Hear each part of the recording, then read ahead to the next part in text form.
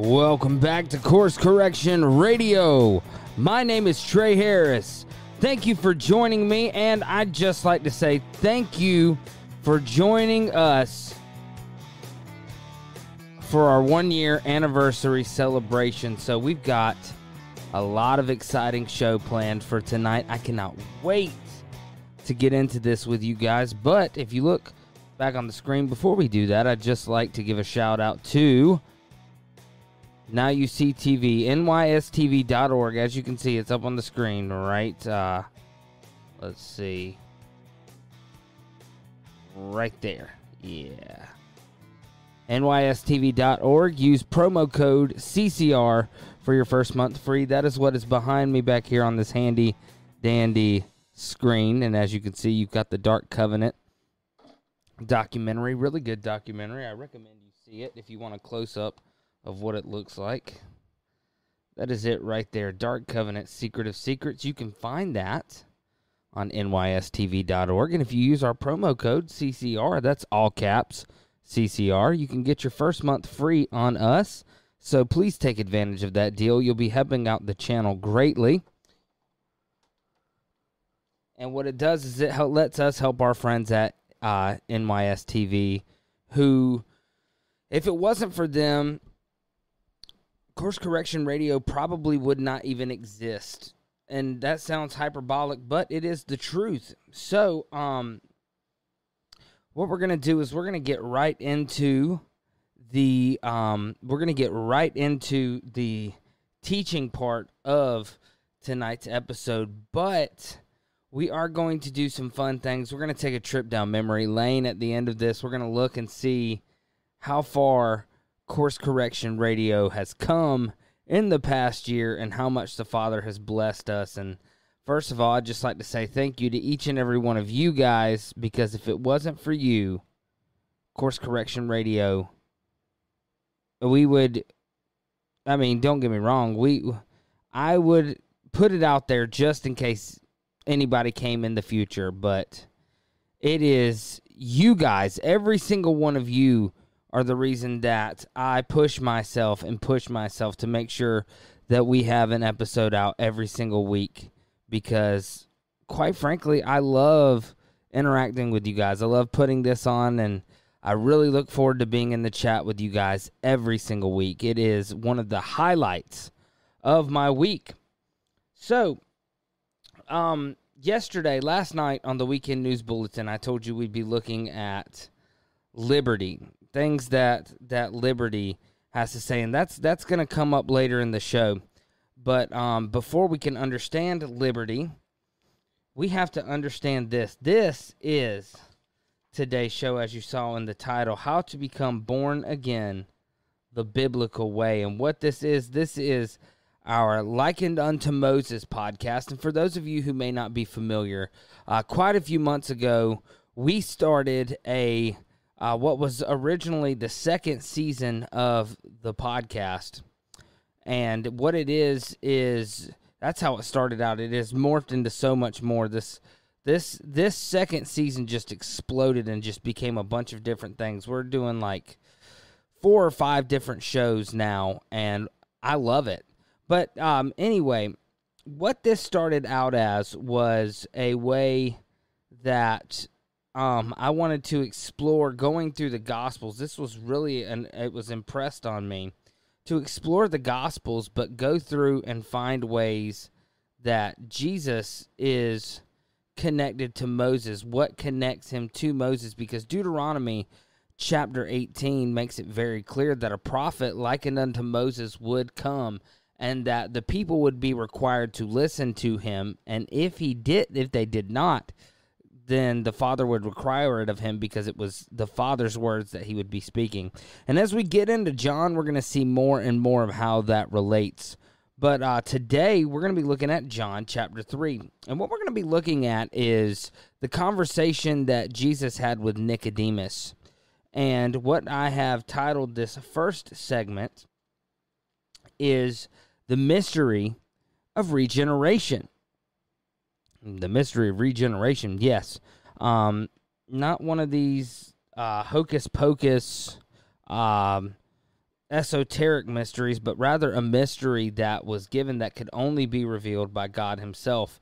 I believe it was, when was it? We just did a show not long ago where we talked about how the word mystery literally means that it is something that could only be revealed by God. And I can't remember because we've got an exclusive show that's just on the website called the Drive Home, and I believe it was on that. So if you guys are interested to check that out, you can go to coursecorrectionradio.com, and it should be on the homepage. It's one of the last episodes uploaded. You can go through, listen to those. But what the word mysterion means is it is a mystery that Helps Word Study says it's not a mystery that can't be solved, but rather something that can only be revealed by God himself. And that's what we're going to be looking at. So when you hear the mystery of regeneration, understand that this was something that God planned to reveal, to make fully known, and that's what we're going to get into. So, sorry, I want to get some coffee. It's after midnight as I'm recording this, so let's see. Let's get right into it. We're going to come over here, and this is what we're going to do. So, John chapter 3. There was a man of the Pharisees named Nicodemus, a ruler of the Jews. The same came to Jesus by night and said unto him, Rabbi, we know that thou art a teacher come from God, for no man can do these miracles that thou doest except God be with him.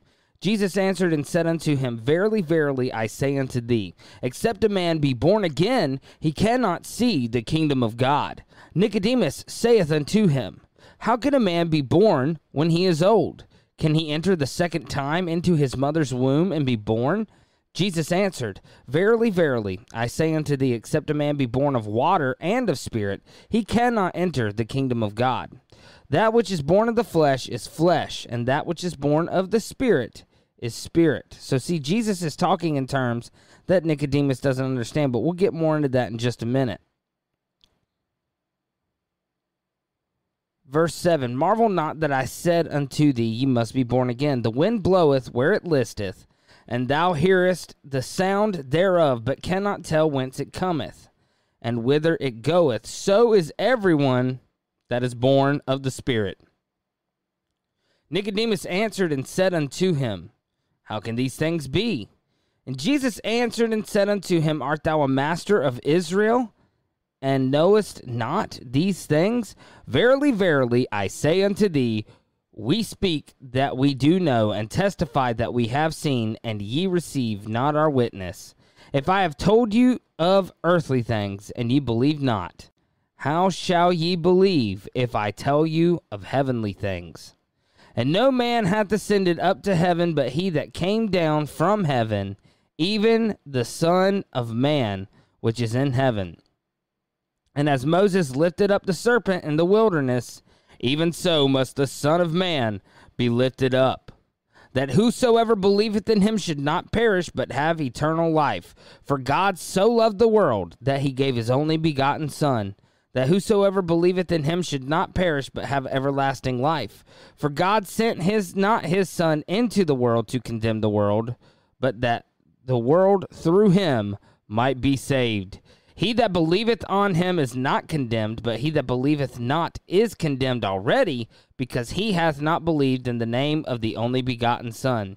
And this is the condemnation, that light is come into the world, and men loved darkness rather than light, because their deeds were evil. For everyone that doeth evil hateth the light, neither cometh to the light, lest his deeds should be reproved.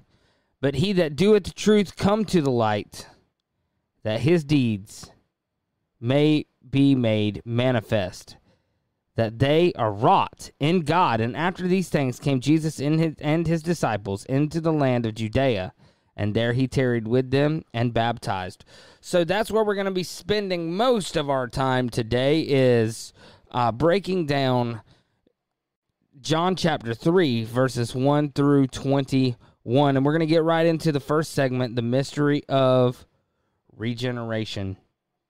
Now, I'd like to start off like I frequently do on the Likened Unto Moses, and we're going to start with a breakdown of the chapter with the insight from Alfred Edersheim in his book, The Life and Times of Jesus the Messiah, because he makes some very fascinating connections that me personally, I would have never thought to connect. See, I think sometimes as American Bible readers, we get so distracted by the numbers of the chapters and verses that we forget that there's a single flowing story going on throughout the gospel. And what we have here is, if you remember, and it's been, goodness gracious, I think it's been over a month easily, probably close to 2 since we've done a Likened Unto Moses, but the last one we did was called A House of Merchandise. And we looked at John chapter 2, where Jesus went into the temple and threw over the tables of the money changers and chased them about with a scourge. Now, understand, one of the big things that Jesus did there was he talked about how they would tear down the temple and in 3 days he would build it back up. But he wasn't talking about the earthly physical temple. He was referring to his body. Now, that is all fresh in the minds of what is going on here. So this is one thing he says about that. We can only suggest the question, but the cleansing of the temple undoubtedly preceded the actual festive Paschal week, John chapter 2. To those who were in Jerusalem, it was a week such as never had been before, a week when they saw the signs which he did, and when stirred up by a strange impulse, they believed in his name as the Messiah, a milk faith, as Luther pithily calls it, which read on and required for its sustenance signs, and like a vision it passed with the thing seen. Not a faith to which the sign was only the finger post, but a faith of which the sign, not the thing signified, was the substance. A faith which dazzled the mental sight, but reached not down to the heart. And Jesus, who with heart-searching glance saw what was in man, who needed not any to tell him, but with immediateness knew all, did not commit himself to them. They were not like his first Galilean disciples, true of heart and in heart. The Messiah whom these found and he whom those saw met different conceptions. The faith of Jerusalem sign-seers would not have compassed what Galileans experienced. It would not have understood nor endured. He goes on to say this. They approached the moral and spiritual through the miraculous. Now, what he's doing is he's talking of the people of the New Testament and in the culture of Jesus. They approached, like we approach everything through we approach everything through a rational thought, but this is what it says. They approach the moral and the spiritual through the miraculous. See, we kind of see them as two different things. We see, we've got the morality of it, but then we've got the miraculous. But these people then, this is what they saw. They approached the moral and spiritual through the miraculous. We, the miraculous, through the moral and spiritual. See, so you see what I mean? So we see it kind of backwards from what they do. His presence, that one grand presence, is indeed ever the same, but God always adapts his teachings to his teaching to our learning. Else it were not teaching at all, least of all divine teaching. Only what carried it now to us is not the same as what carried it to them of old. It is no more the finger post of signs, but the finger of the Spirit. To them the miraculous was the expected, that miraculous which to us is so truly and divinely miraculous, just because it applies to all time, since it carries to us the moral, as to them the physical aspect of the miracle. In each case, divine reality divinely conveyed. It may therefore safely be asserted that to the men of that time, no teaching of the new faith would have been real without the evidence of miracles. Men regarded all that was above their viewpoint of nature as supernatural. The idea of the miraculous would, by its constant recurrence, always and prominently suggest itself. Now keep in mind, because I know we're reading a lot, we're referring to the signs that Jesus gave, right? Because they always asked for a sign. Give us a sign. He said, "Ye adulterous generation, I will give you no sign except that sign of the prophet Jonah," right? Now, why are we prefacing this? And what it is because if you noticed it, in the discourse between Jesus and Nicodemus, Jesus gave a huge sign.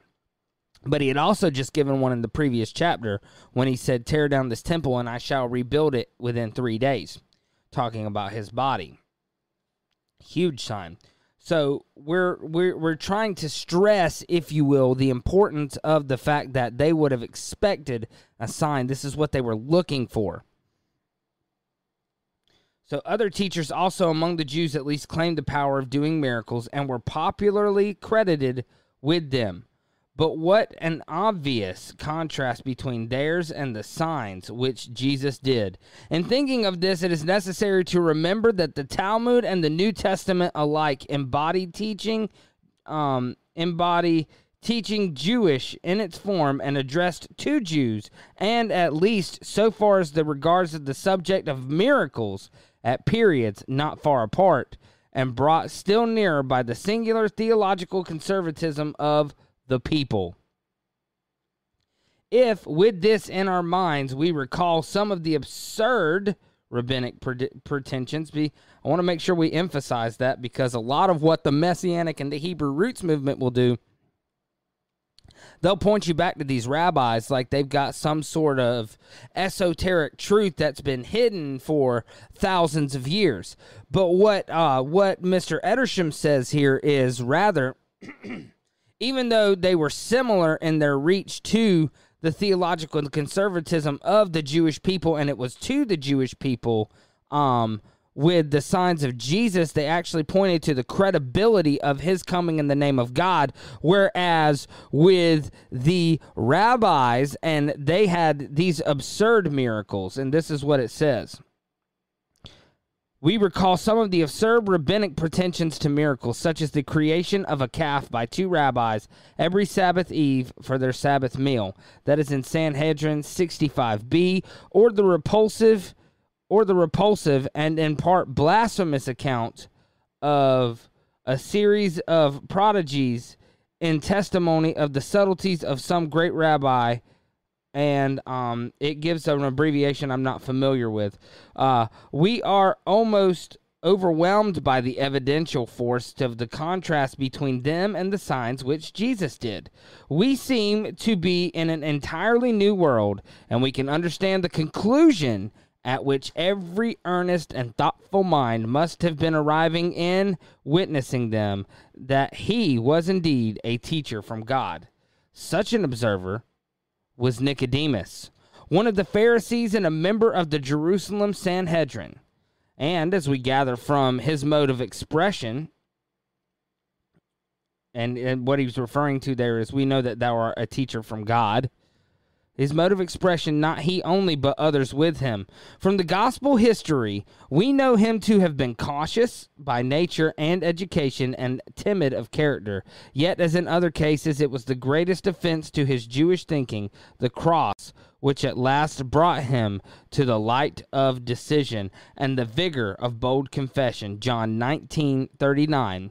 And this in itself would show the real character of his inquiry and the effect of what Jesus had first taught him. It is, at any rate, altogether rash to speak of the manner of his first approach to Christ, as most commentators have done. We can scarcely realize the difficulties which he had to overcome.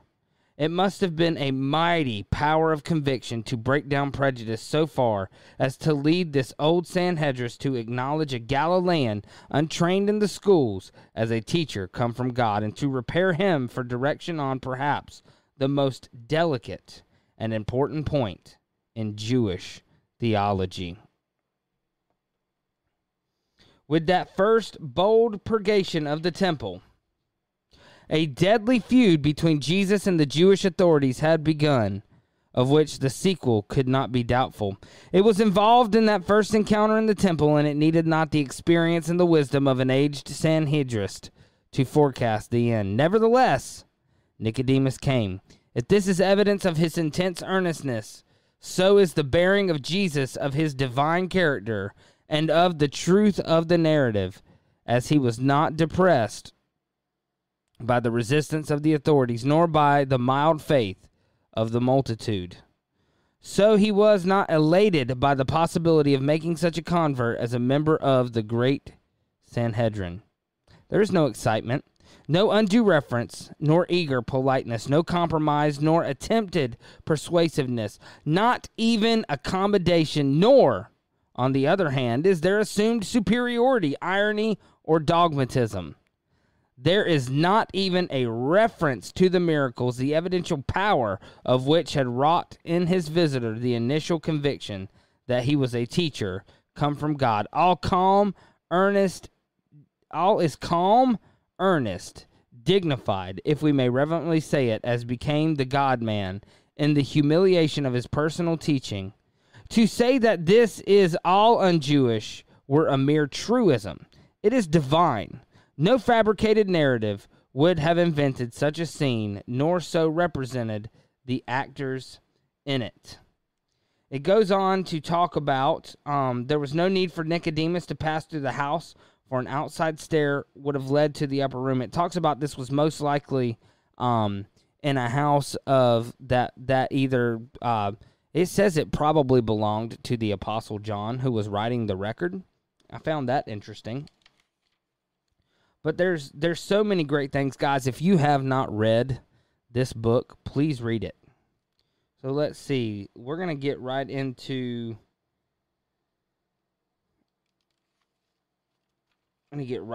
this.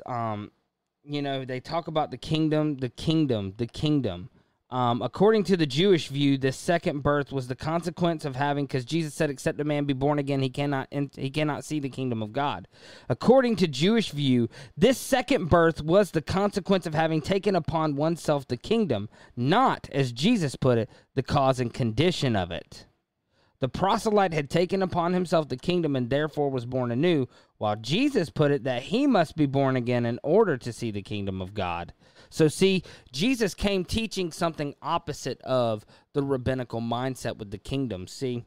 And it's the same to this day. The rabbinic mindset, the messianic mindset, the dispensational mindset, they're all waiting for the world to end and for a Messiah to come reign physically on the earth. And the only Messiah that's going to do that, the only Christ that's going to do that is the Antichrist. Understand, there is no physical 1,000-year reign. If you saw the show that we did with Dan Badandi on Truth Radio Show, we talked about the deception that is the millennial reign. And understand, it all goes back to John chapter 3. John chapter 3 starts to give us our understanding of the kingdom of God or the kingdom of heaven. The two are interchangeable. So, now get this. This is interesting. This is such a key point. It had Judaism could understand a new relationship towards God and man, and even the forgiveness of sins, but it had no conception of a moral renovation, a spiritual birth as the initial condition for reformation, far less as that for seeing the kingdom of God. So understand, the Jewish mindset of the day and the Judaistic mind frame of the day had no concept of a regeneration, which is why this first segment is called The Mystery of Regeneration, because it was something that Jesus brought with him. Now, there's clues hidden throughout the Bible that is the case, but this was something that Jesus came to fully reveal. All right. What Nicodemus had seen of Jesus had not only shaken the confidence which his former views on these subjects had engendered him, but opened dim possibilities, the very suggestion of which filled him with uneasiness as to the past and vague hopes as to the future. And so it ever is with us also when, like Nicodemus, we first arrive at the conviction that Jesus is the teacher come from God. Really? This is Jesus, the prophet, likened unto Moses. What he teaches is so entirely different from what Nicodemus or any of us could, from any other standpoint than that of Jesus, have learned or known concerning the kingdom and entrance into it. It is the opening of the door through which the grand presence will enter in. The kingdom is other. The entrance to it is other than you know or think. But to see the kingdom of God, to understand what means the absolute rule of God, the one high calling of our humanity, by which a man becomes a child of God, to perceive this, not as an improvement upon our present state, but as the submission of heart, mind, and life to him as our divine King, an existence which is and which means proclaiming unto the world the kingship of God. This can only be learned from Christ, and needs even for its perception a kinship of spirit. For that which is born of the Spirit is spirit. To see it needs the birth from above. To enter it, the double baptismal birth of what John's baptism had meant and of what Christ's baptism was. Remember, John said, I baptize you with water, but one will come whose sandals I'm not worthy to untie, who will baptize you with the Holy Ghost and with fire. So there's two types of baptism there. You have the water baptism for the remission of sins, but then after that, and this is what we're going to get into here shortly in the second segment of the show, after that, what you have is the baptism of fire. Let's get into this because I'm already going later than I wanted to with this segment. All right. Let's see. But there was another world of being than that of which Nicodemus thought. The world was the kingdom of God, and its essential contrariety to the kingdom of this world, whether in the general sense of that expression or even in the special Judaistic sense attaching to the kingdom of the Messiah. There was only one gate by which a man could pass into the kingdom of God, for that which was of the flesh could ever be only fleshly. But that kingdom was, it says here, a man might strive, as did the Jews, by outward conformity to become, but he would never attain to being.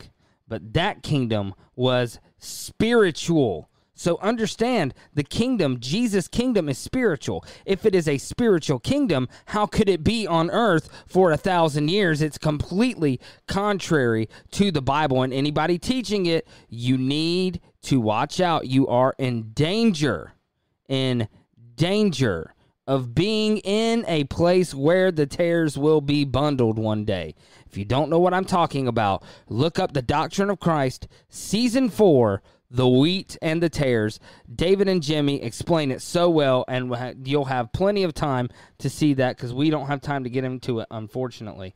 But understand, anybody who teaches this is by default in danger of being bundled with the tares at the end-time harvest. All right. So the kingdom was spiritual, and here a man must be in order to become. How was he to attain this new being? The Baptist had pointed out in its negative aspect of repentance and putting away the old by his baptism of water. And when he says negative, he doesn't mean that it's a bad thing, but what it is you have the negative of it, the negative that you're a sinner. And so you're a sinner in need of repentance. It's the gospel, right? John the Baptist is the first half of the gospel, and that's to understand that you're a sinner who has broken God's law, and you are therefore condemned to death by default, because Jesus said he that doesn't believe is condemned already. So now you're in need of a Savior, and this is what it says after that. So, because the Baptist could in his baptism only convey the negative, not the positive aspect of it. And it needed the positive aspect, the being born from above in order to see the kingdom of God. You heard the voice of the Spirit who originated the new being, but the origination of that new being or its further development into all that it might and would become lay beyond man's observation. So I'm skipping around a little bit. It talks about seeing the kingdom of God. Hear the sound of the wind as it swept past. Heard its voice, but he neither knew whence it came nor whither it went. But you heard the voice of the Spirit who originated the new being. The Spirit of God hovered upon the face of the waters, right? So this was such a mystery. And talks about how. This was such a mystery, unthought and unimagined in Jewish theology, was a terribly sad manifestation of what the teacher in Israel was. Yet it had all been told them as of a personal knowledge by the Baptist and by Jesus. Nay, if they could have only received it by the whole Old Testament. He wanted to know how of these things before he believed them. He believed them not, though they had passed on earth, because he knew not their how. To that spring of being no one could ascend, but he that had come down from heaven, and who to bring to us that spring of being, had appeared as the Son of Man, the ideal man, the embodiment of the kingdom of heaven, and thus the only teacher, the only true teacher come from God. You ready for this? Here's where we get into our Moses stuff.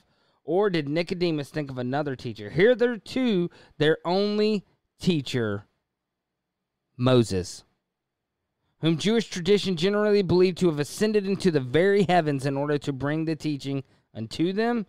Let the history of Moses then teach them. They thought they understood his teaching, but there was one symbol in the history which the tradition literally stood dumb. They had heard that Moses had taught them. They had seen the earthly things of God in the manna which had rained from heaven. And in the hearing of it, they had not believed, but murmured and rebelled. They came to the judgment of fiery serpents in answer to repentant prayer.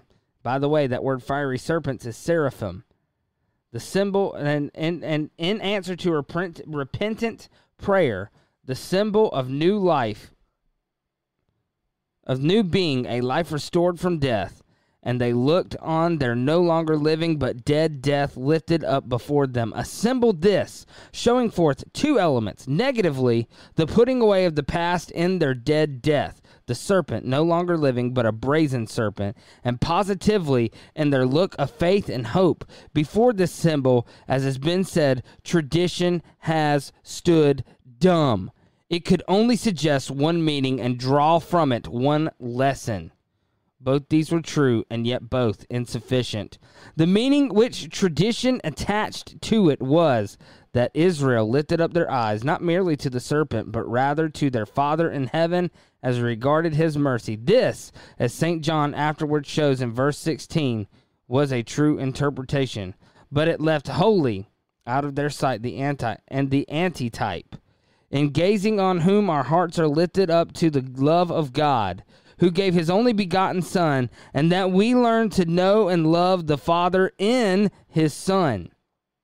And the lesson which tradition drew from it was that this symbol taught the dead would live again, for it argued as it is argued, behold, if God made it through the similitude of the serpent which brought death, the dying should be restored to life, how much more shall he who is life restore the dead to life. And here lies the true interpretation of what Jesus taught. If the uplifted serpent as symbol brought life to the believing, look,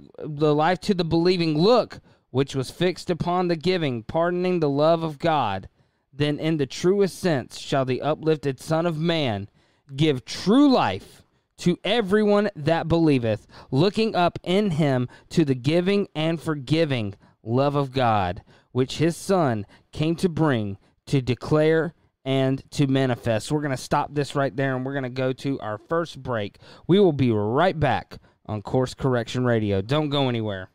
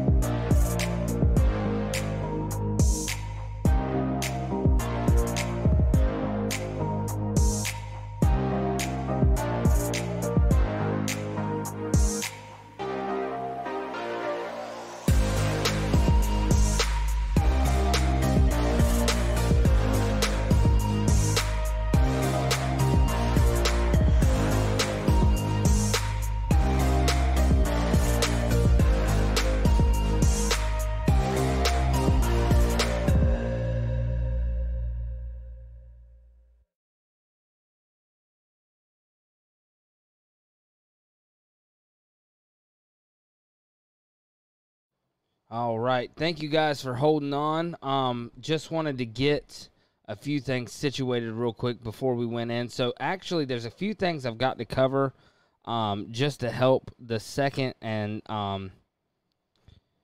really there was a second and a third segment, but there's so much here, it's more like it's turning into 4 segments. So we're going to kind of mix the latter half of segment 1 that I didn't get to with segment 2. And then I'm going to cut out segment 3 altogether. Just because there's things on segment 3 that I think you guys are probably familiar with. And if you're not, I'll leave the scriptures for those in the show notes below. That way you guys can have them, because we're not going to have time to get into that. We're already 40 minutes in, and that's just a quarter of what I had planned to talk about, plus the anniversary special stuff. So, really, one of the things that needs to be understood when we're looking at this is the fact that Jesus talked about lifting up the serpent on the pole, and that's what we talked about. The serpent represented, they could look at the defeated serpent and see that they could be healed from their infirmities, right? Well, we have the infirmity of sin, and we know that Jesus hung on the cross and defeated sin, and that all we need to do is ask forgiveness of our sins, repent and turn away from that, believe in the gift of Christ offered on the cross, and we can be born again, as Jesus said, right? We just read that. But here's the interesting thing, is the common theme for the serpent and the king going off face to face, because Genesis 3:15 talks about bruising the heel, and then the him bruising the head of the serpent. And understand that is one of the types that this is pointing to. See, Jesus defeated the serpent at the cross, at least bruised his head. Now, we know that deadly head wound is going to heal in the end days. The Doctrine of Christ has a great episode on that, so I'll try to find that and link that in the show notes below as well. Now, here's what I wanted to get into. So let's do a quick comparison real quick so we can fully understand this mystery of regeneration. So in John chapter 3, and I'm not going to pull this up for time, so like I said, I'll have all these verses listed in the show notes. John chapter 3, verse 3, Jesus answered and said unto him, Verily, verily, I say unto thee, except a man be born again, he cannot see the kingdom of God. And so if you flip over to Galatians 6:15, it says this. So we're comparing it to Verily, verily, I say unto thee, unless a man be born again, he cannot see the kingdom of God. Galatians 6:15, for in Christ Jesus neither circumcision availeth anything, nor uncircumcision, but a new creature, and as many as walk according to this rule, peace be on them, and mercy, and upon the Israel of God. For henceforth let no man trouble me, for I bear in my body the marks of the Lord Jesus. Brethren, the grace of our Lord Jesus Christ be with your spirit. Amen. So this is what Edersheim was talking about, that outward conformity that they could try to do, but it's an inward spiritual rejuvenation that needs to happen, and that's what Paul's saying. You have to become a new creature. It's literally a rebirth, a genetic rebirth. I mean, you're going to be, when you repent and you give your life to Christ, one of the things we ask as believers is for the Father to cleanse us of our iniquity, and that is where there is that. So this is the next one when we look at that. Let's look at Titus 3:5, and this is what Titus 3:5 says. If I can get over there, goodness gracious. Titus 3:5, not by works of righteousness, which we have done, but according to his mercy, he saved us by the washing of regeneration and the renewing of the Holy Ghost, which he shed on us abundantly through Christ Jesus, through Jesus Christ, our Savior, that being justified by his grace, we should be made heirs according to the hope of eternal life. So that's Titus 3:5. It's not by our works, but rather by the grace of Jesus Christ. So check this out. James 1:18 says this.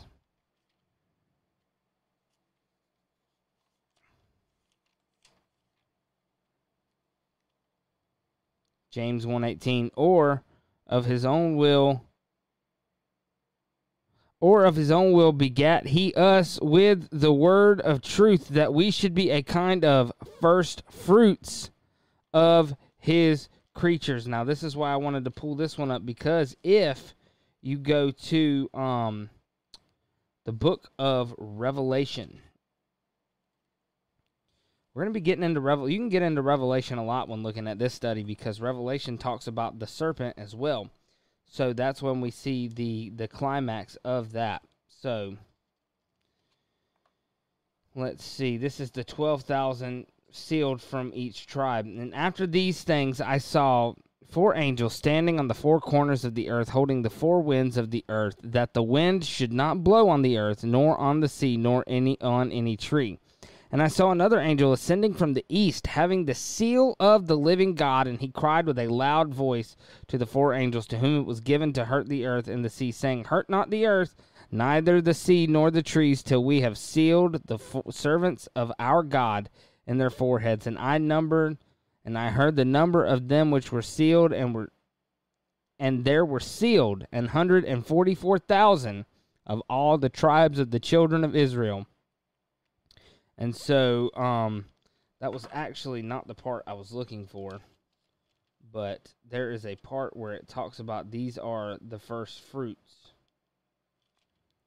Let's see.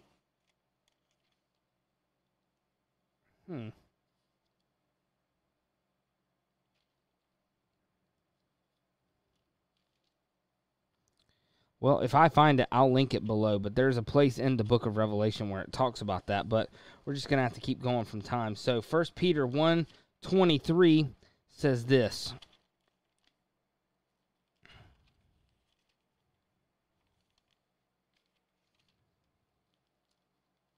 First Peter 1:23, being born again, not of corruptible seed, but of incorruptible, by the word of God, which liveth and abideth forever. 1 Corinthians 15, 57, or 50, 1 Corinthians 15, 50 through 58 says this.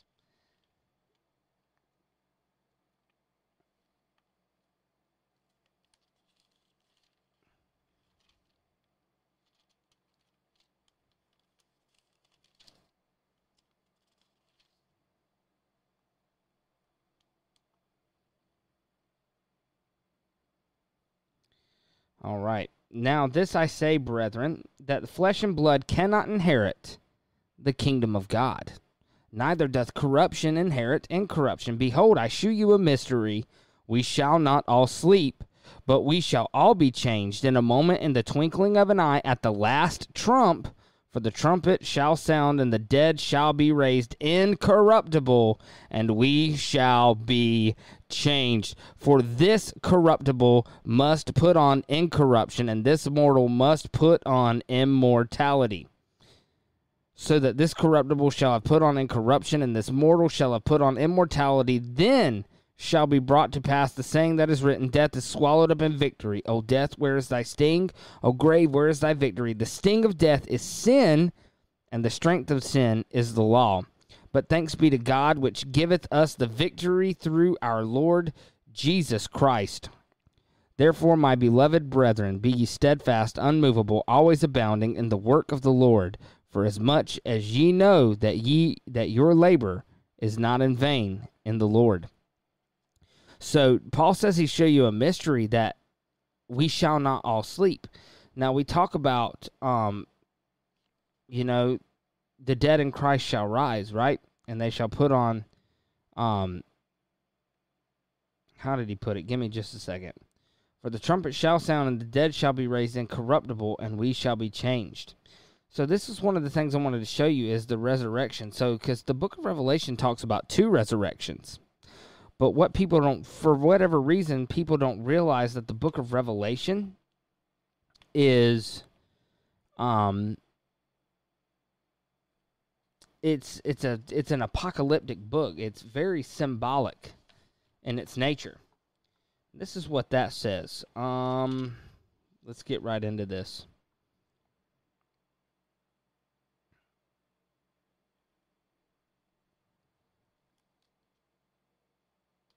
So, this is the book of life, right? And I saw the dead, small and great, stand before God, and the books were opened, and another book was opened, which is the book of life. And the dead were judged out of those things which were written in the books according to their works. And the sea gave up the dead which were in it, and death and hell delivered up the dead that were with them. And they were judged, every man according to their works, and death and hell were cast into the lake of fire. This is the second death. So that means they've died, they've been raised again, and there's another death. So get this, check this out.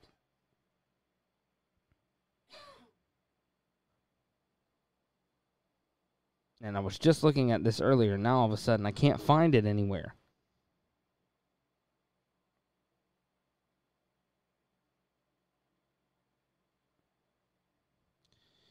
The beast was taken, and with him the false prophet that wrought miracles before them. This is Revelation 19:20.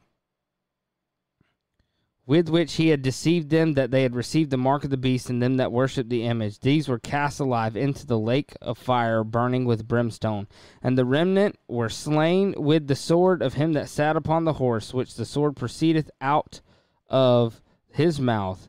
And all the fowls were filled with their flesh. And I saw an angel come down from heaven, having the key to the bottomless pit and a great chain in his hand, and he laid hold of the dragon, that old serpent, which is the devil and Satan, and bound him 1,000 years, and cast him into the bottomless pit.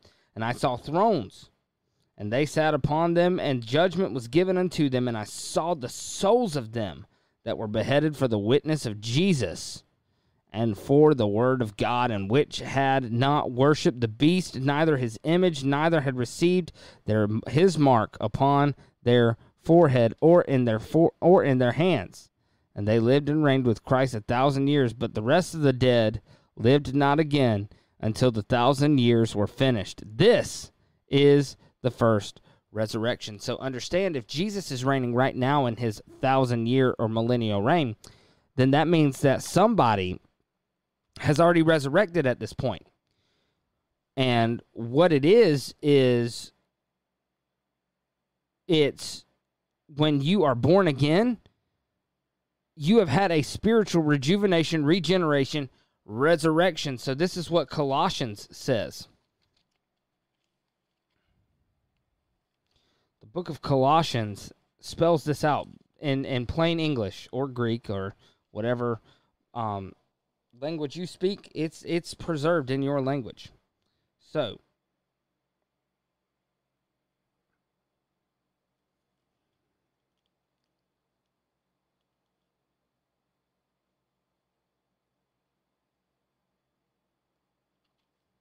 of course, now I'm not going to be able to find it. This is what always happens. But we just talked about it like last week or the week before. What it says is, you were dead in trespasses and sins. And I can't believe I can't find it now. This is so frustrating. I had it written down, and I don't know what I did with it. But you know, the Bible says that we were dead in trespasses and sins. So if we were dead, we've been brought back. So that's what we're going to get into. That's why I wanted to talk about all that, because that's the next segment, is what Paul had to say about this stuff in the book of Romans. And if you can see over here, you probably can't see because of the microphone, but I have this book brought out. This is The Cross and Your Salvation by... Let's see if you can see that. David Carrico. We're going to get into this a little bit. I haven't finished this yet. This is a book my wife and I are studying through together. So, The Cross and Your Salvation, verse-by-verse commentary on Romans 6, Romans 7, and Romans 8. But what I have gotten into so far, I'm digging it. Because Romans 6 is, you know, we all know Romans 6. What shall we say then? Shall we continue in sin that grace may abound? God forbid. How shall we that are dead to sin live any longer therein? Know ye not that so many of us as were baptized into Jesus Christ were baptized into his death? Therefore we are buried with him by baptism into death, that like as Christ was raised up from the dead by the glory of the Father, even so we also should walk in newness of life. My friends, brothers and sisters, the first resurrection has already happened. If you have been reborn through the blood of Jesus Christ, you have partaken in the first resurrection. Now get this. We're going to make this plain. And we're going to read out of this commentary so we can show you. So this is it. The point, this is on verse 2. The point, God forbid, how shall we that are dead to sin live there any longer therein? Being dead to sin is a spiritual quality and state of being that begins the very moment that a person is born again. We must remember that in Scripture, death does not mean extinction, but always separation. This is what takes place when a person is reborn. There is a supernatural separation between them and their sinful nature. Skip a few lines down. It says, this supernatural separation that enables the Christian to be dead to the sin within them comes about as a result of the wonderful things that happen when regeneration takes place. This includes the actual impartation of the divine nature of God into the Christian and the Holy Ghost coming to dwell in the Christian as his temple. 2 Peter 2, 1, goodness gracious. 2 Peter chapter 1, verse 4.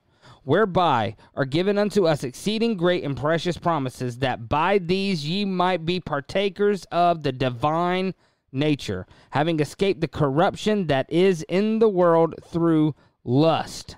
And I've got a note here that I put, think Genesis 6, iniquity corrupts the genes. 1 Corinthians 6, 19 through 20, what? Know ye not that your body is the temple of the Holy Ghost which is in you, which ye have of God, and ye are not your own? For ye are bought with a price. Therefore, glorify God in your body and in your spirit, which are God's.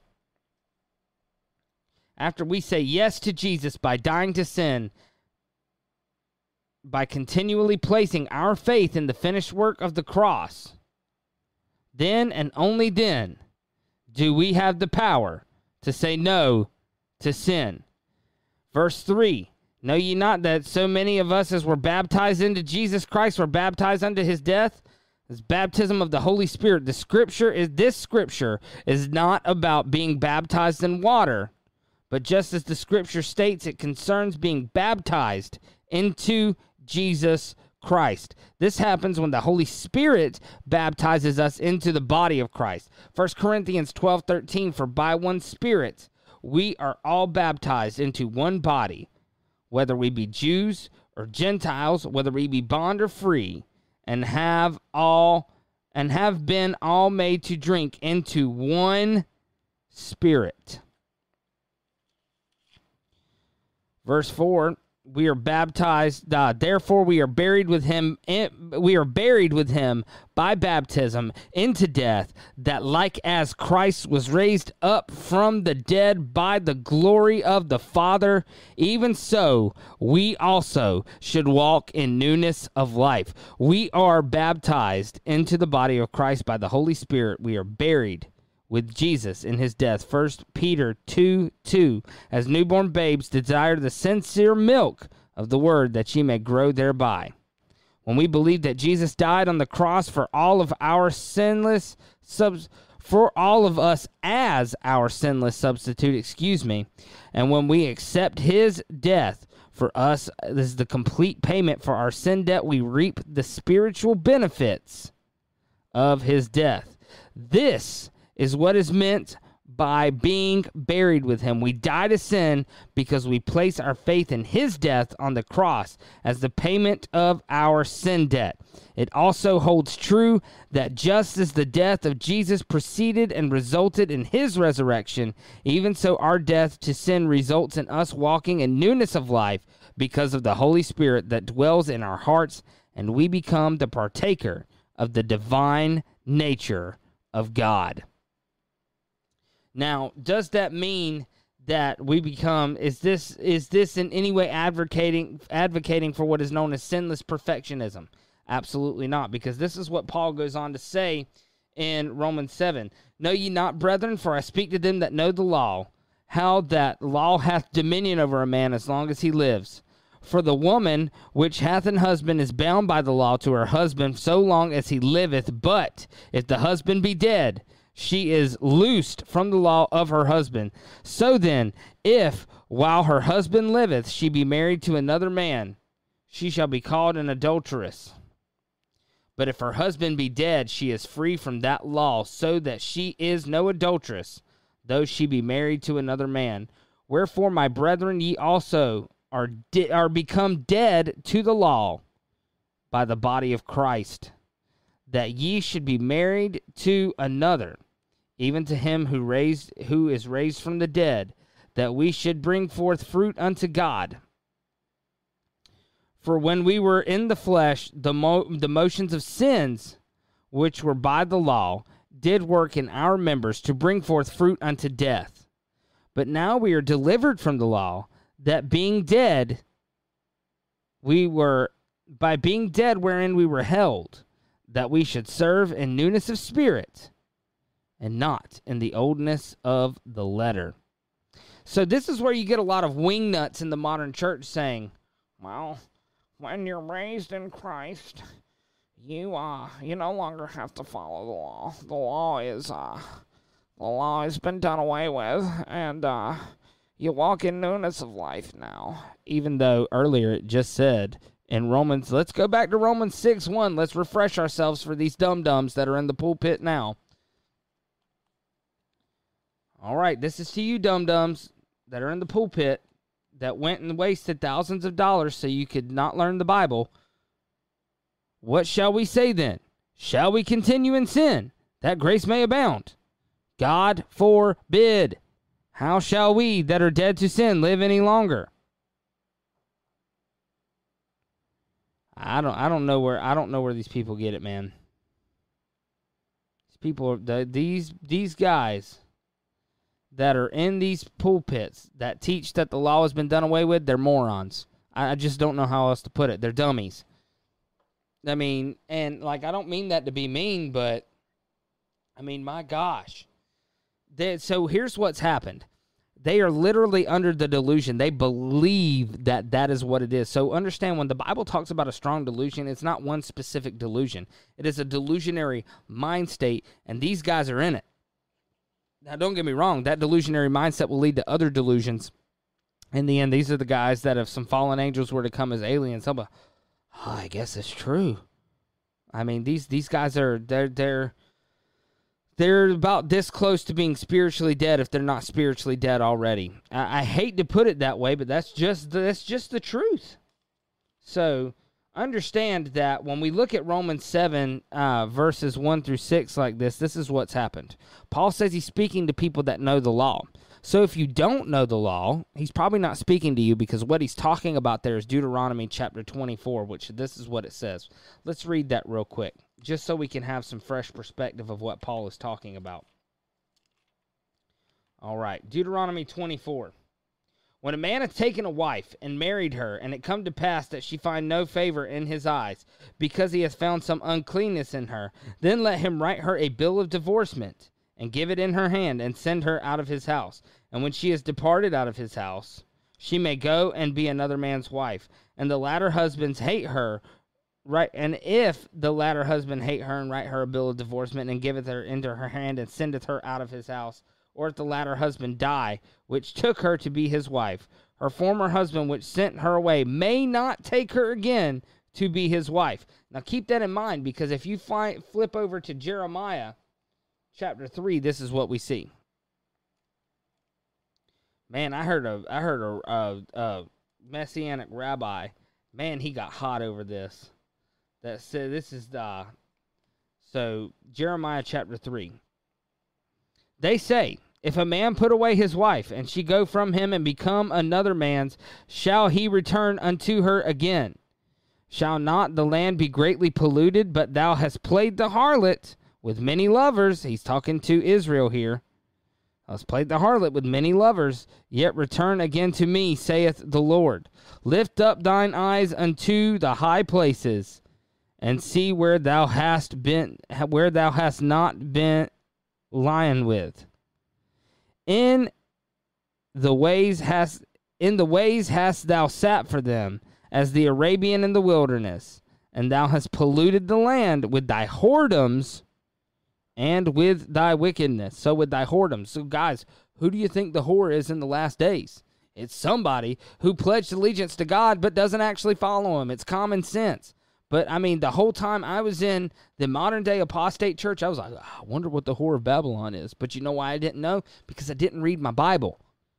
And I'm sorry, but I believe that 95% of today's Christians don't actually read their Bible. They can't because they don't follow it.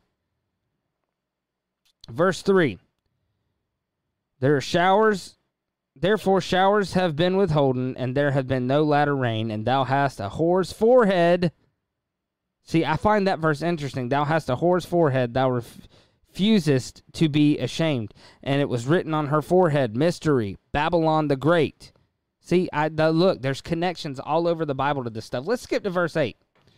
And I saw when for all the causes whereby backsliding Israel committed adultery, I had put her away and given her a bill of divorce.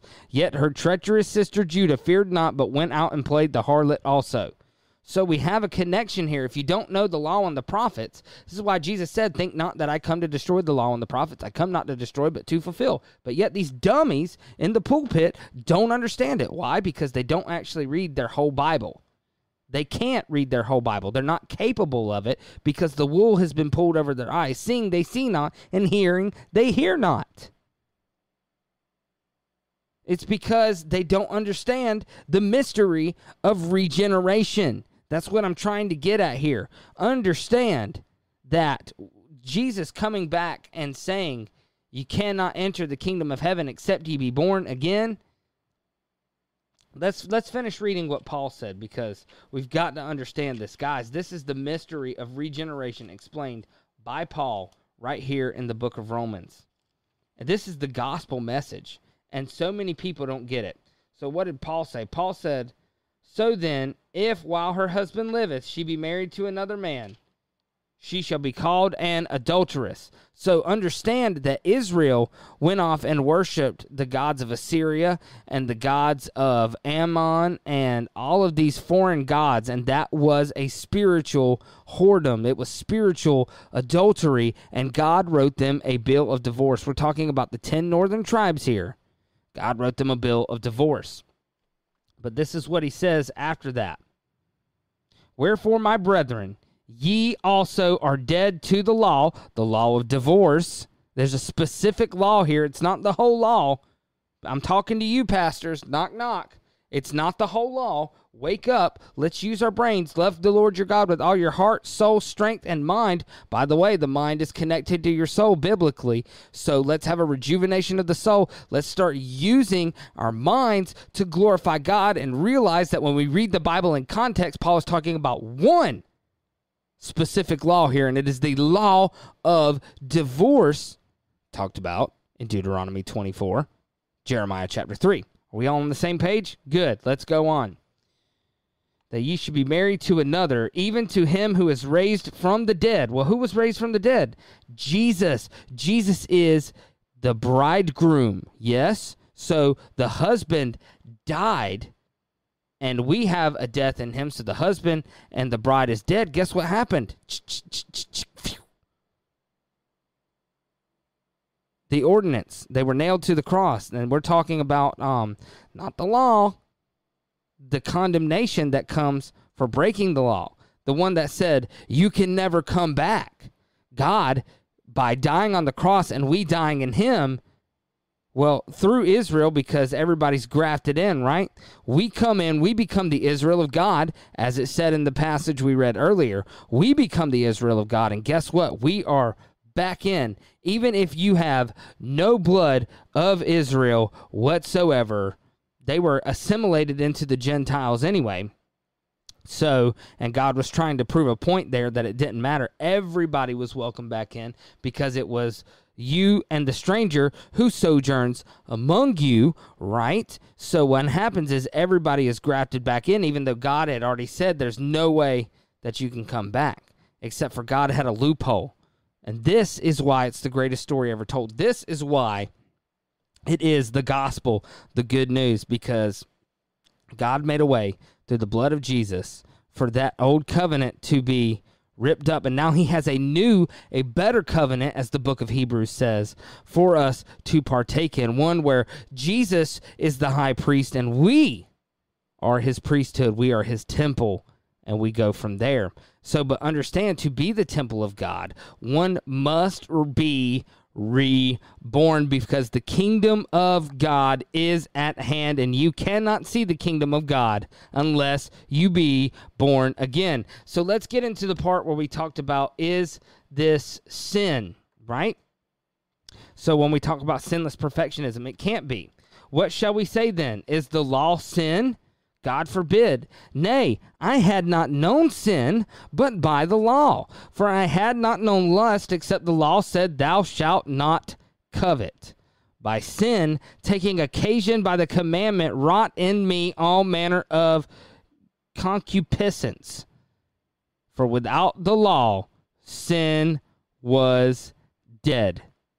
And see, that is exactly what happens. So see, what they say there is, sin is dead because we don't have the law. And so we're dead to sin, but they're misinterpreting it. What happens is, if you remove the law, there is no sin, and that is why there is so much lawlessness in the church today. I'm telling you, Jesus said, when the Son of Man returns, will he find faith on the earth? Look around you, folks. There ain't much left. And look, hey, I'm just as bad as the next guy sometimes. I'm not anything special. But I thank God that he has woke me up to this, because every day I notice my sin more and more because the Holy Spirit is working through me. And that all glory goes to God, because it is nothing of myself. I cannot boast. I cannot boast. What's the difference? The difference is God has awakened me to my sin because of his law. I would not have known sin but by the law. Is it starting to make sense now? Because I don't know how much clearly I can explain it for those who don't already know. And most of you guys, you already know this, so I'm sorry that I'm ranting so much about this, but I've got to, and look, we cannot leave the sleeping brothers and sisters behind, because if something happens to them, their blood is on our hands. So let's go on. For I was alive without the law once, but when the commandment came, sin revived, and I died. So we already talked about that, right?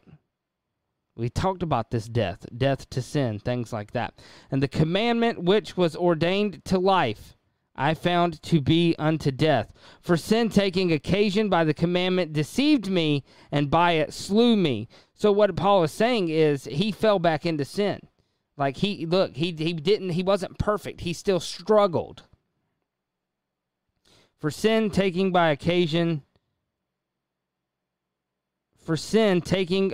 by the commandment, deceived me, and by it slew me. Wherefore the law is holy, and the commandment holy and just and good. Wake up, pastors who said that the law is done away with. You need to read the whole Bible and stop taking it out of context. Stop twisting the word of God and stop being a child of the devil. Because when you twist the Bible, you're being a child of the devil, and I'm going to call you out for it. I'm sick of it. Stop it. If you're not going to read the whole Bible, just go ahead and quit. Get out of that pulpit. You don't deserve it. Give it to somebody who actually cares about the word of God. Go dig a ditch or something. That's about all you're good for if you're not going to read the word of God in its entirety. I'm so sick of these apostate preachers. Ugh.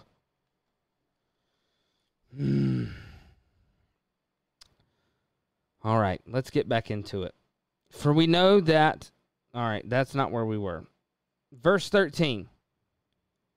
Was then that which is good made death unto me? God forbid. But sin, that it might appear sin, working death in me, by which is good, that sin by the commandment might become exceeding sinful. So what is he saying? Paul is saying because of the law, he recognized his sin more. Does that make sense? He would not have known sin but by the law. So the more he gets to know God's law, the closer he gets to Jesus and wanting to follow his commandments more, it naturally makes him more observant to the sin that he has and that he struggles with, because we're still in a fallen body. But because of the regeneration of our souls and our mind that is connected to our souls, be ye transformed by the renewing of your mind, Romans chapter 12, he was able to know sin more. For that which I do, I allow not. For what I would that I do not, but what I hate, that do I. If then I do that which I would not, I consent unto the law, that it is good. Why? Because it helps him realize the things he doesn't want to do are there. The law is a teacher to us, right? He says in Galatians it is a schoolmaster. But the church doesn't want that. They just want to take the easy road of just following Jesus and nothing else. They don't even follow his commandments. All they do is they use Jesus as a get-out-of-jail-free card. Well, Jesus is going to be my ticket to heaven. Oh, my goodness. I'm telling you, I am so sick of the church in its present state. It is worthless. It is worthless. It's reprobate. It's nothing but the housing of devils, and has become so much like the synagogues of the first century Judea. For I know that in me, that is in my flesh, dwelleth no good thing. For to will is present with me, but how to perform that which is good I find not. For the good that I would do, I do not. But the evil which I would not, that I do. Now if I do that I would not, is it no more that I do it, but sin that dwelleth in me? I find then a law, that when I do good, evil is present with me. For I delight in the law of God after the inward man. But I see another law in my members, warring against the law of my mind, and bringing me into captivity to the law of sin, which is in my members. O wretched man that I am, who shall deliver me from the body of this death? I thank God through Jesus Christ, our Lord. So then with the mind I myself serve the law of God, but with the flesh, the law of sin. Understand, Paul is contrasting two different laws here, right? Two different laws. Just like there were two trees in the garden, the tree of life or the tree of the knowledge of good and evil. So which one do you think the law of sin is? It's the knowledge of good and evil. It brings about death, right? But through the law of God, well, that points us to Jesus Christ, right? This is what the book of Hebrews tells us. That's what Jesus tells us in Luke 24. But that's how I know that these pastors, whether advertently or inadvertently, and look, I'm not saying that they hadn't at some point experienced. I don't know. That's beyond my pay grade. But what I do know is by saying that the law of God has been done away with, they're not serving God, they're serving the devil. And I don't care if they don't like me. Look, if that offends you, I'm sorry, turn it off. Turn it off. Because you're not listening. So you're literally wasting the electricity that you're using to watch it. And, well, let's face it, somebody that could want to watch it, that this could actually be beneficial to, let them do it. Because if you're not going to repent of your sins, I'm sorry, I don't want you watching my channel at that point. This is for people who want to fellowship and want to grow and want to be like-minded. If you want to be that, great, please join us.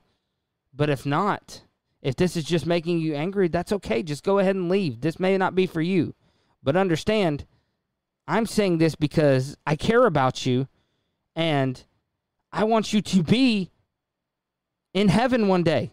Not heaven as in like oh, the ethereal up in the clouds. But like when New Jerusalem comes and Israel is gathered from the four corners of the earth, I want you to be there. I want you to be there, and I don't want you to be the least in the kingdom, whatever that means. I don't know. But I do know I want you to be there, and I want us all to be there, and all together in one accord. But you're not going to do that if you keep telling people the law's been done away with. Jesus says anybody who teaches men to, let's read it. Matthew chapter 5. Whoever shall break one of these least commandments and shall teach men to do so, he shall be called least in the kingdom of heaven. But whosoever shall teach them, the same shall be called great in the kingdom of heaven. This is after Jesus said, think not that I come to destroy the law and the prophets. Come not to destroy, but to fulfill. Are you really going to stand there and spit in the face of Jesus and say that he didn't come to destroy the law and the prophets, but when he died on the cross, that destroyed him? Look, I don't think you're serving the same Jesus as me. I'm just going to go ahead and be honest. You can't. You're serving some idolatrous form of Jesus that you've constructed in your mind. Anyway, let's get into Romans 8. What Romans 8:1 says, there is therefore now no condemnation to them which are in Christ Jesus, who walk not after the flesh, but after the Spirit. Paul just talked about the flesh, right? What did he say? He said it right here in verse 18. For I know that in me, that is, in my flesh, dwelleth no good thing. If you walk according to that no good thing of the flesh, there is going to be condemnation for you. But guess how you figure out the pathway to the real, true Christ Jesus? Through his law. Because then you realize that you have sin, and that sin is in need of repentance and regeneration. And that can only be found through the blood of Jesus Christ, repenting of your sins, turning away from them, dying to your sin nature, and walking after Jesus by walking in the Spirit. We're going to get into that here. So let's skip down. He said, verse 3, for what the law could not do, in that it was weak through the flesh, God sending his own Son in the likeness of sinful flesh, and for sin condemned sin in the flesh. Look, the law was never meant to save you. It couldn't do that. That was the problem with Israel, was they thought it could. They thought they were okay because they were keeping the law, but it was never designed for that. It was designed to point towards the Savior who would one day come, who was prophesied way back in the book of Genesis in what is called the proto-evangelion, or the first gospel, to bruise the head of the serpent, which is why the serpent was on the pole. Which is why you could look up to it and be healed, because it looked toward the day, and I truly believe it was hung on a cross like that. And the serpent was wrapped around that part. They looked up on that cross that had a serpent on it, and they could look and be healed because it was pointing toward the fact that one day, Jesus Christ, God in the flesh, would be on that cross, and he would bring about the power that could cleanse people of their sins and bring them into a newness of life. Verse 12, therefore, brethren, we are debtors, not to the flesh, to live after the flesh. For if ye live after the flesh, ye shall die. But if ye live through the Spirit, do mortify the deeds of the body, ye shall live. For as many as are led by the Spirit of God, they are the sons of God. For ye have not received the spirit of the bondage again to fear, but ye have received the Spirit of adoption, whereby we cry, Abba, Father. The Spirit itself beareth witness with our spirit. The Spirit, that's capitalized, that's the Holy Spirit. Bear witness with our spirit that we are the children of God, and if the children, then heirs, heirs of God, and joint heirs with Christ, if so be that we suffer with him, that we may be also glorified together. We read that in Revelation chapter 20, right? Those who were beheaded for the testimony of Jesus Christ got to reign with him 1,000 years. Understand that when we suffer for Christ and we're willing to die for his name, when we do die and we take on those sufferings, like these missionaries across the world that have literally died for their faith, they are up in heaven. They are up in heaven, in the third heaven, with God the Father right now. They were with Jesus, reigning now. And brothers and sisters, that is the promise that we have to look forward to if we will just walk according to the Spirit and be led by the Spirit. Anticipation of glory, verse 18, for I reckon that the sufferings this present time are not worthy to be compared with the glory which shall be revealed in us. For the earnest expectation of the creature waiteth for the manifestation of the sons of God. For the creature was made subject to vanity, not willingly, but by reason of him who hath subjected the same in hope. Because the creature itself also shall be delivered from the bondage of corruption into the glorious liberty of the children of God. For we know that the whole creation groaneth and travaileth in pain together until now. Verse 28. And we know that all things work together for good to them that love God, to them who are called according to his purpose. For whom did he foreknow, he also did predestinate to be conformed to the image of his Son, that he might be the firstborn among many brethren. Moreover, whom he did predestinate, them he also called, and whom he called, them he also justified, and whom he justified, them he also glorified. What shall we say then? What shall we then say to these things? If God be for us, who can be against us? He that spared not his own Son, but delivered him up for us all, how shall he not with him also freely give us all things? Who shall lay anything to the charge of God's elect? It is God that justifieth. Who is he that condemneth? Who condemneth? It is Christ that died, yea, rather that he is risen again, who is even at the right hand of God, who also maketh intercession for us. Who shall separate us from the love of Christ? Shall tribulation or distress or persecution or famine or nakedness or peril or sword? As it is written, for thy sake we are killed all the day long. We are accounted as sheep for the slaughter. Nay, in all of these things we are more than conquerors through him that loved us. For I am persuaded that neither death, nor life, nor angels, nor principalities, nor powers, nor things present, nor things to come, nor height, nor depth, nor any other creature shall be able to separate us from the love of God, which is in Christ Jesus, our Lord. In closing, I want to read you this out of Alfred Edersham's Bible History, Old Testament. And this is what it says. This is right out of the very first chapter. And this was out of my reading today. This was beautiful.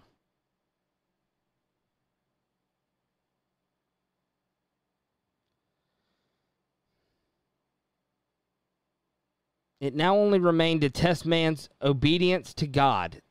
So let's back up a little bit. So he also laid in paradise the foundation of civil society by the institution of marriage and the family. And it says, compared to Mark 10, 6, and 9. It now only remained to test man's obedience to God and to prepare him for yet higher and greater privileges than those which he had already enjoyed. But evil was already in this world of ours, for Satan and his angels had rebelled against God. The scriptural account of man's trial is exceedingly brief and simple. We are told that the tree of the knowledge of good and evil had been placed in the midst of the garden. And of the fruit of this tree, God forbade Adam to eat on pain of death. On the other hand, there was also the tree of life in the garden, probably a symbol and pledge of a higher life which we should have inherited if our first parents hadn't continued obedient to God. Or had continued obedient to God, The issue of this trial came only too soon. The tempter, under the form of a serpent, approached Eve. He denied the threatenings of God and deceived her as to the real consequences of eating the forbidden fruit. This, followed by the enticement of her own senses, led Eve first to eat, and then to induce her husband to do likewise. Their sin had its immediate consequence.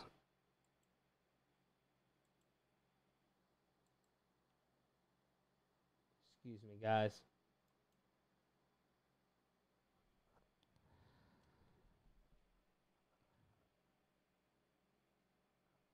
Excuse me. So their sin had its immediate consequence. They had aimed to be as gods, and instead of absolutely submitting themselves to the command of the Lord, acted independently on him. And that is what the modern day church is doing now by saying that the law of God has been done away with. And now their eyes are indeed opened, as the tempter had promised, to know good and evil, but only in their own guilty knowledge of sin, which immediately prompted the wish to hide themselves from the presence of God. Thus their alienation and departure from God, the condemning voice of their conscience and their sorrow and shame, gave evidence that the divine threatening had already been accomplished. In the day that thou eatest thereof, thou shalt surely die. The sentence of death, which God now pronounced on our first parents, extended both to their bodily and their spiritual nature, to their mortal and immortal part. In the day he sinned, man died in body, soul, and spirit. And because Adam, as the head of his race, represented the whole, and as through him we shall all have entered upon a very high and happy state of being, if he had remained obedient, so now the consequences of his disobedience have extended to us all. And as, quote, by one man sin entered the world, and death by sin, so death passed upon all men, for that all have sinned. Nay, even creation itself, which had been placed under his dominion, was made through this fall subject to vanity, and came under the curse. As God said to Adam, cursed is the ground for thy sake, and sorrow shalt thou eat of it all the days of thy life. Thorns also and thistles shall it bring forth to thee. God, in his infinite mercy, did not leave man to perish in his sin. He was indeed driven from paradise, for which he was no longer fit. But before that, God had pronounced the curse upon his tempter, Satan, and had given man the precious promise that the seed of the woman should bruise the head of the serpent. That is, our blessed Savior, born of a woman, should redeem us from the power of sin and death through his own obedience, death, and resurrection. Even the labor of his hands, to which man was now doomed, was in the circumstances a boon. Therefore, when our first parents left the Garden of Eden, it was not without hope, nor into outer darkness. They carried with them the promise of a Redeemer, the assurance of the final defeat of the great enemy, as well as the divine institution of a Sabbath on which to worship, and the marriage bond by which to be joined together into families. Thus, the foundations of the Christian life in all its bearings were laid in paradise. There are still other points of practical interest to be gathered up. The descent of all mankind from our first parents determined our spiritual relationship. In Adam, all have sinned and fallen. But on the other hand, it also determines our spiritual relationship to the Lord Jesus Christ as the second Adam, which rests on precisely the same grounds. For as we have borne the image of the earthly, we shall also bear the image of the heavenly. And as in Adam all die, even so in Christ shall all be made alive. For as one man's disobedience many were made sinners, so by the obedience of one shall many be made righteous. The descent of all mankind from one common stock has in times past been questioned by some, although Scripture expressly teaches that he has made one blood all nations, for to dwell on the face of the earth. It is remarkable that this denial, of which certainly never was shared by most competent men of science, has quite lately been, as we may say, almost universally abandoned. Here, moreover, we meet the first time with that strange resemblance to the revealed religion, which makes heathenism so like and yet so unlike the religion of the Old Testament. As in the souls of man we see the ruins of what has been made what has been before the fall, so in the legends and traditions of the various religions of antiquity, we recognize the echoes of what man had originally heard from the mouth of God. Not only one race, but all nations have in their traditions preserved some dim remembrance alike of an originally happy and holy state, a so-called golden age, in which the intercourse between heaven and earth was unbroken, and a subsequent sin and fall of mankind. Meanwhile, the grand primeval promise, the seed of the woman shall bruise the head of the serpent, would stand out as a beacon light to all mankind, on their way burning brighter and brighter, first in the promise to Shem, next in that to Abraham, then in the prophecy of Jacob, and so on through the types of the law to the promises of the prophets, till the fullness of time the Son of Righteousness arose with healing under his wings. I think we're going to cut that off there.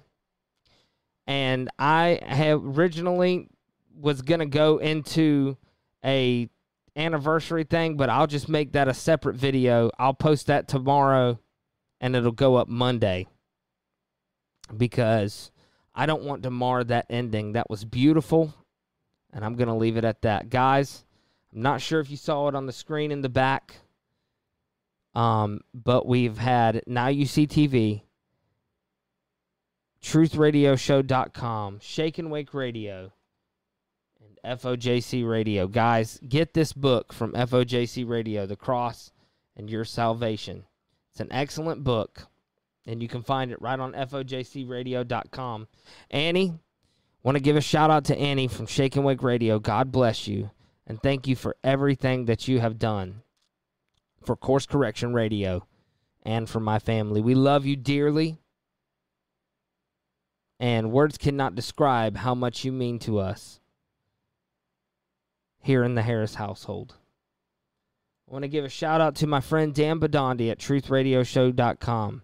Most of you already know him, and you support his channel. If you have not, and you are sick of the lies of the mainstream media, go check out TruthRadioShow.com. That's news you can trust. Make sure you're checking out The Cutting Edge. You can get a morning show there Monday through Friday. And you can even see the Monday show early, live on Sunday nights. So, guys, with that, we're going to end that there. And I did just want to give them a shout-out. But remember the words that we said. Everything from the law through the prophets, even from creation, even in creation, the foundations of our faith were laid. And it all points back to the Son of Righteousness who came with healing in his wings. And what did he heal? He healed our very soul and gave us that regeneration. Guys, we're going to cut it off there, and we will see you next time on Course Correction Radio. God bless and good night.